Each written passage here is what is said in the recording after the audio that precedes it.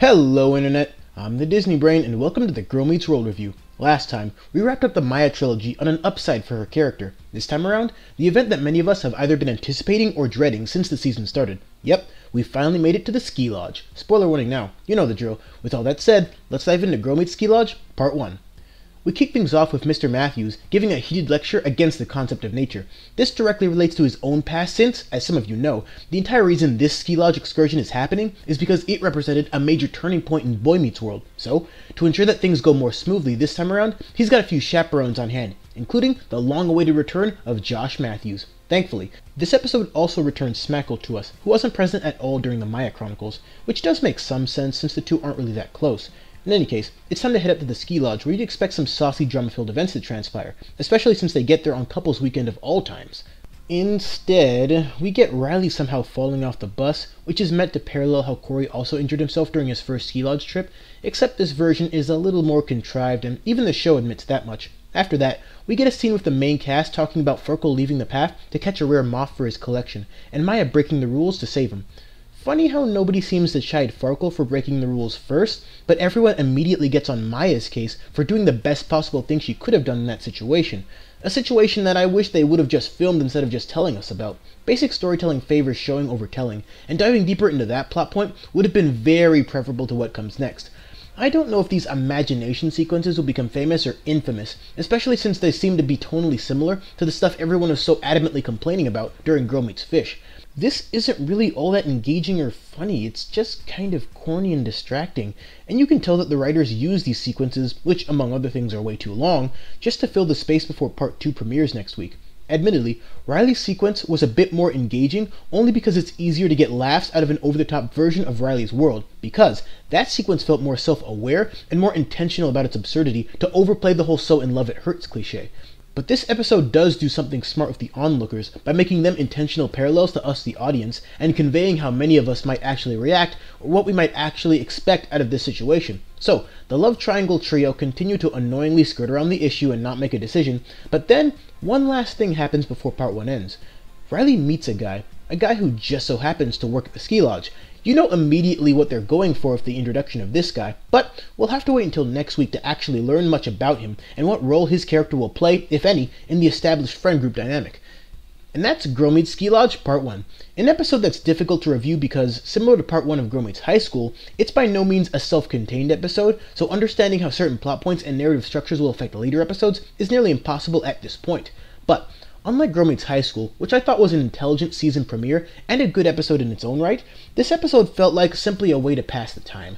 Seriously, the plot of this episode could be read as follows. Cass goes to ski lodge. Cass struggles with, but ultimately does nothing about the love triangle with the assistance of cheesy and ultimately pointless imagination sequences, and then random boy appears. Continued in Part 2. And that's really it.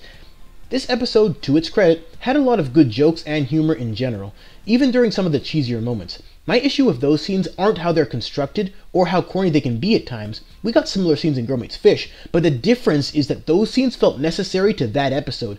Girl Meets Fish was filmed primarily from Augie's perspective, so of course it's going to look cheesy and goofy. He's a kid, and if it had looked any other way, then the episode would have made even less sense.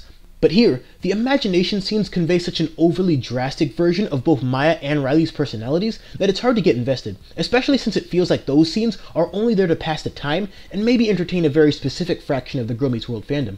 But I will say, Zay is probably the MVP of this episode, and that's not something I think I've said about any episode before. His jokes pretty much all land, and his reactions to what's happening all feel very genuine and in character. I referred to him as derivative early on, but I really do think that at the tail end of Season 2, and now going into Season 3, he really has found a nice place amongst the rest of the main cast, and I like that. I like it when characters I didn't start off liking evolve into characters that I end up liking. All in all, I wouldn't call Ski Lodge Part 1 a particularly great episode, even though it does have some good moments, and I feel like down the line, all anyone will remember as being relevant are the last 2 minutes. Like I said, the humor is definitely there, especially with Zay, but most of the episode is literally waiting around for something to happen, so much so that they have to fill way too much time with some spy thriller parody of all things. But I'll never fault anyone for being entertained by what amounts to an extended side plot. For some people, the imagination sequences might be the highlights of this episode, and there's nothing wrong with that, but that kind of thing just doesn't do it for me. Alright then. Wow, that was a short review. Am I missing anything? Alright, some quick character points. Josh is back, and he's decent in his role. Nothing earth-shattering, but it's nice to see him again after injuries kept him out of the tail end of Season 2. Corey's role in all of this is made even more hilarious if you know the original Ski Lodge story, so if you haven't seen it, watch it. It's just a really captivating arc. I really don't care who ends up with who, I'm way more concerned with what the next Farkle-focused episode will look like, assuming that one is coming.